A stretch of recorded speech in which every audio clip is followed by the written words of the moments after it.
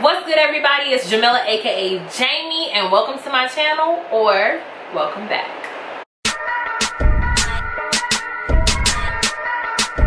So if you can tell by the title, I'm going to be discussing how racism and colorism affected my depression. So I go to a PWI, which is a predominantly white institution, and I've been recently saying HWI, historically white institution, because, you know, way back when they were like, only white people can go here. So y'all know that it's historically white. We didn't have like people of color up until a certain year here, and even then it was only like people like who were Asian or, you know, ambiguous. So being at a PWI and being in Boston in general,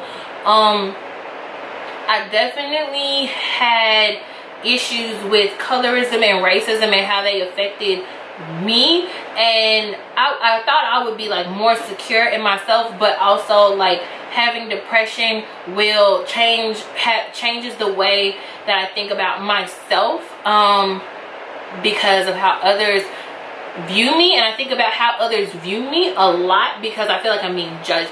But that's a part of depression, and second guessing yourself and thinking about what everybody else is thinking about you because you're worried that they can see through whatever. And it really affected me. It made me feel like I wasn't good enough, and like I didn't belong, and just really bad about me. Like my self-esteem was very low, and I was kind of always sad. And this is like, it's not just because of racism and colorism, it was just like many things that made me this way, but racism and colorism played into that. So for one, I want to discuss the dynamic of colorism before I get into racism, because even in my own community I felt like I wasn't like I didn't belong there, you know what I mean? So all the guys, they would go for the short, light-skinned, straight-haired girls. Like in my own community, like black guys, if they didn't want those girls, those black girls who weren't, you know, me, emphasis on me, natural hair, dark skin, tall, and kind of thick, you know what I'm saying, because I got it like that. But they didn't want that, you know what I mean? They didn't want that. And if they didn't want the closest to assimilation, they would definitely go for the Asian girls. They would definitely go for the ambiguous, the Hispanics, the people, just like people who weren't us. They weren't riding for us. Black men weren't riding for us, okay? And I noticed this when I went to parties, because I would never get people to dance with me because of how tall I was, or I had natural hair, or whatever. And I knew it was these things because of the type of people that they invited back to their after parties. So like if you watched how they treated girls who looked a certain way, like if you compared how they treated me versus other girls who fell in my same category versus, like, you know, other people who were not us, they would get more attention, more action. And yes, that's like, you know, fuck them. We talk about that all the time. Like me and my friends talk about that all the time. Like, we be like, fuck them niggas. Like, we don't need them niggas. We good on our own. But it still hurt to know that your own community don't even fuck with you, okay? So I go to an all-women's institution, and there aren't guys on campus. So when we go on campus and go to parties, we have these interactions with guys that we just don't like. And it's harder because since we're so far away that we can't continuously be around these people to see what they're actually like. So it's harder to have a positive view on something that just keeps happening over and over and over and over again, because these are the only interactions that we're having with these men. And it's just, it doesn't make you feel good.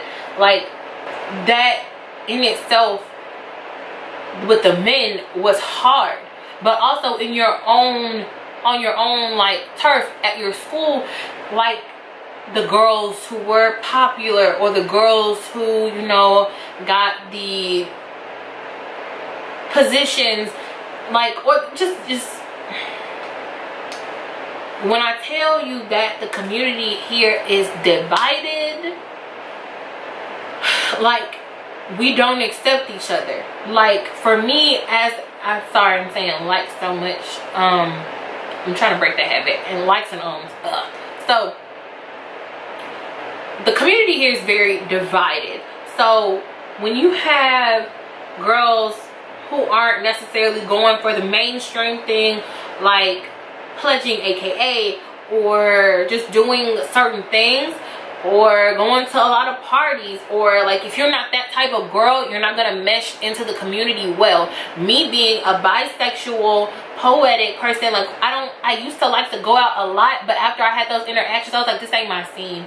And being around a lot of people stresses me out and drains me. So I was like, being at parties and thinking about these interactions all the time, that's not the interactions that I want to have on my weekend. That's not how I want to have fun. So when you in your own community and you aren't accepted, and they don't cater the community, like if they don't cater activities that we do together towards everybody, it's a problem. Like, you aren't including everybody. You're only for a specific type of person, and that hurts to know that your own community don't fuck with you. Men don't fuck with you. Girls there don't fuck with you. Like, you are an outlier. And that's why a lot of us fall out of the black community. Like, we're not counted as the black community because we don't come to these dang on meetings, because we don't feel comfortable. We're not falling into what you guys like cater to. So why are we there? Okay? Now, racism is a whole different thing, because let me see how to explain this. Okay, y'all know what racism is. Okay, I'm not even gonna sugarcoat it, because as a black person, you have to think about the things that they're gonna, you have to think about things in a way.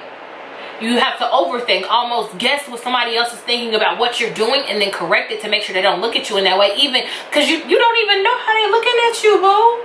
Like, me being at a PWI, I'm mostly gonna be the only black girl in my classes, unless I'm taking like my Africana Studies class, and sometimes it's mostly people who aren't black, you know what I mean? Because, you know, other people want to know about us, who wouldn't, trying to learn us. Okay, watch out.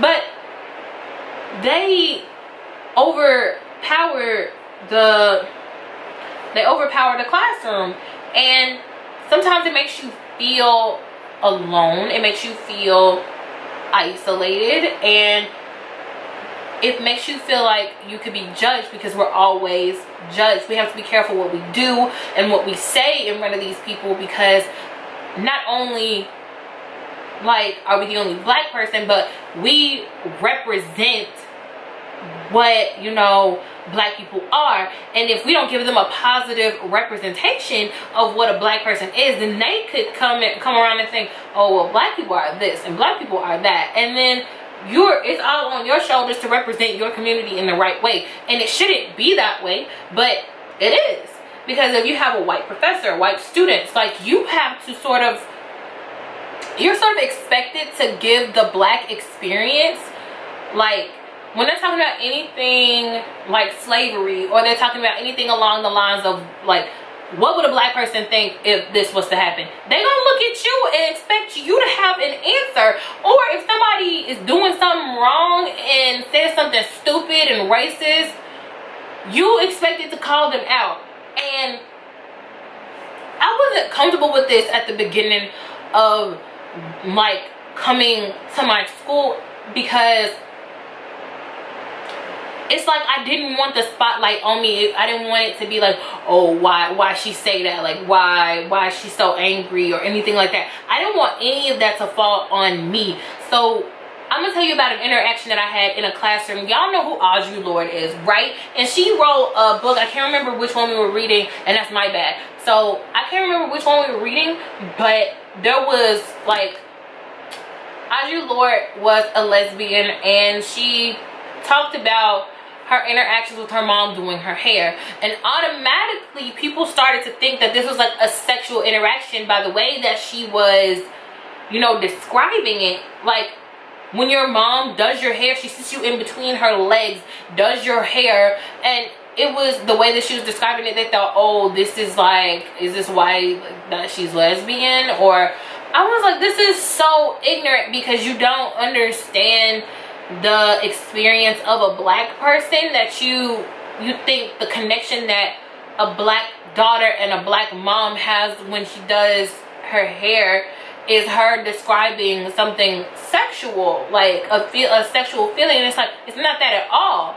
And that made me feel really uncomfortable. So after that, a bitch stopped engaging in class, and my professor noticed, and she was like, you know, you could have gotten a higher grade if you had interacted more. And I said, I just stopped feeling comfortable talking about these subjects in class because I was going to be judged. And this class was literature, sex, and sexuality. So me being a black person talking about sex and sexuality, me being bisexual, like, honestly, it was the toughest thing as a first year to have to take up for Audre Lorde, because like I had to chime in and say, like, no, this is the experience that a mother and a daughter has in the black community when they're doing their hair. It's not sexual, it's more so a bonding experience.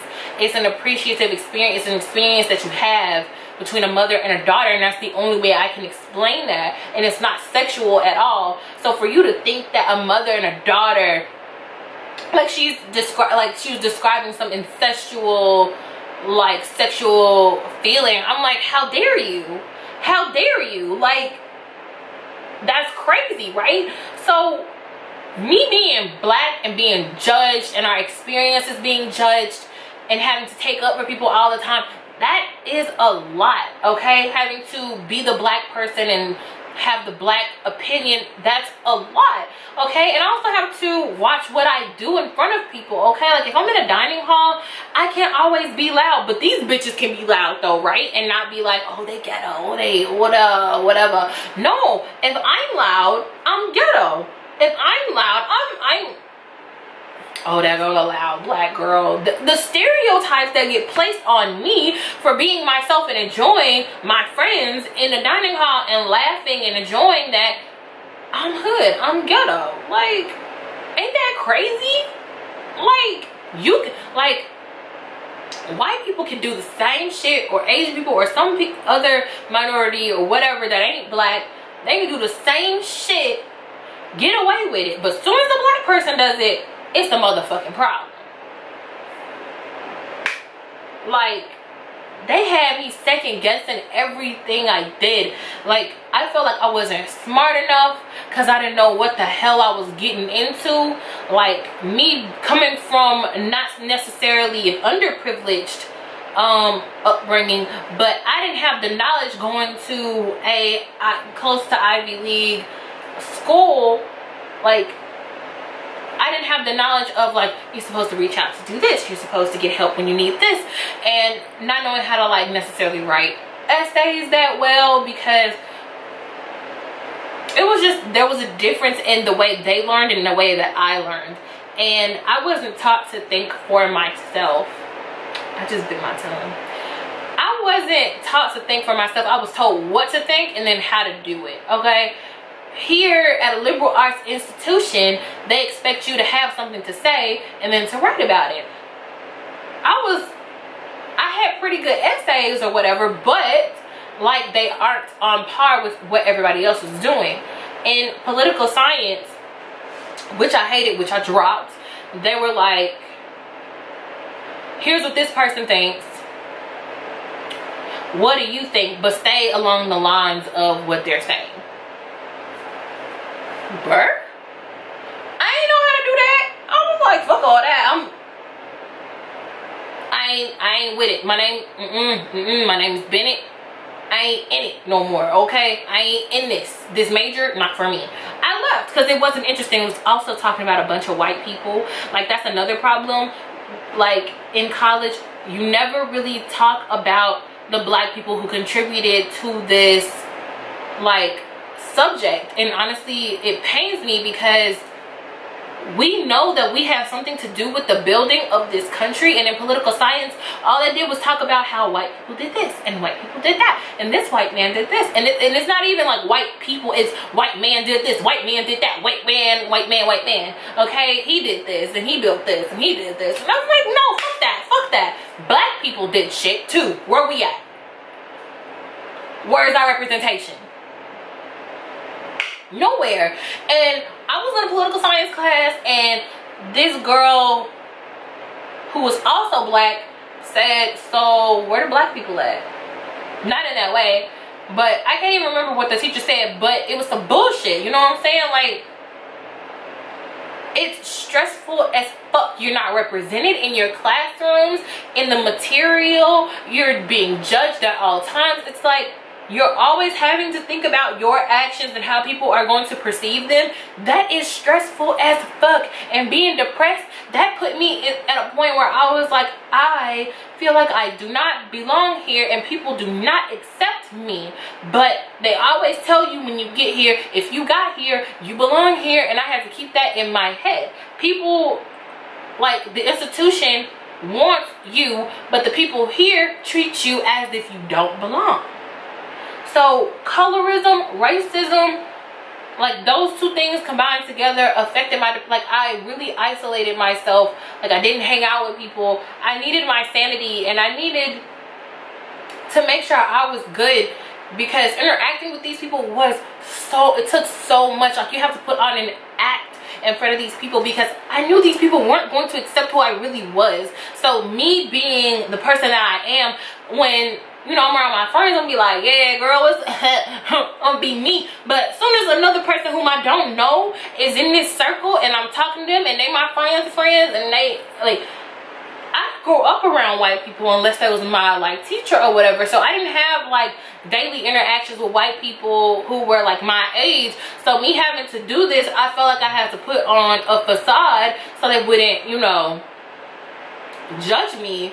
And I grew out of that. Like, maybe last year nearing the end, and with people who were close to me, you know, and seemed to be accepting of who I was, because it was tiring. It was so tiring to always be on your shit like that. Like, you can't be yourself. You always have to go the extra mile. You have to do 2 times as much to get half of what they got.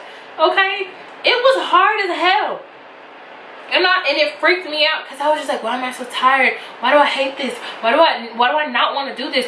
It was because a bitch was putting, like, up a whole different facade, had to overthink everything in order to present herself in the right way, being, like, knowing she's being judged, not fitting in. All those things drives you mentally insane. If you already there, bitch, every day it's like, oh, I'm so glad to be in my room and by myself. But having a roommate was a whole different, oh god, that would be a different story time, because that is another thing all in itself. Like, my roommate story time, my racist roommate, who was Asian, by the way. Anti-blackness is real. So that's gonna be a different story time. But just know that these interactions affect the way that you work. You're even more stressed out than the regular student, so you may burn out even quicker. Like, there are people who who I never thought were having issues, who I thought were assimilating well. And of course they may have other issues too, but they feel the same way as I do. And even if they grew up around white people, like, they felt like they couldn't be, you know, black. Like people feel like they can't associate with the black people because it's black. You're a black person, you with them. They don't want to fuck with you like that. Okay? it was hard. It's hard on black people, on black women and black people on campus and off campus, and it's ridiculous. So that's my experience with how colorism and racism affect my depression while going to a PWI. I hope you guys enjoyed this video. Follow me on all my social medias, which will be at the end of this video, and make sure you click the like button, subscribe, leave me a comment about how you feel about what I just said. I'd like to interact with you guys some more. Like, I really just want y'all to be like, bruh, like, don't fuck with that shit, or like, girl, you did that, or here's another point of view, or this is how you go about this. Like, give me something back, you know what I mean? Like, I'm here for y'all. Like, I want to know what y'all think, what y'all want. I'm just, you know, I'm just a person saying things that y'all may or may not agree with. So if you fuck with it or you don't, hit a like or dislike. I don't really give a fuck. But yeah, thank y'all for watching this video. I appreciate y'all stopping by. Don't forget to hit that subscribe button, that like button, leave me a comment. Follow me on all my social medias, which will be at the end of the video. I love you guys so much, and I'll see you in my next video. Peace.